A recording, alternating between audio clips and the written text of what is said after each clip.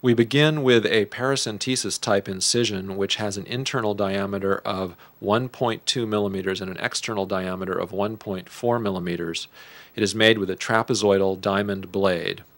The second incision to the right can be made after the first, and then the anterior chamber filled with a dispersive viscoelastic.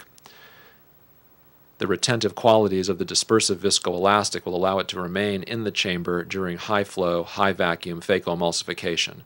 The capsulorhexis is initiated centrally with a pinch and then torn in a counterclockwise direction. These microincision forceps allow exquisite control and manipulation of the anterior capsular flap.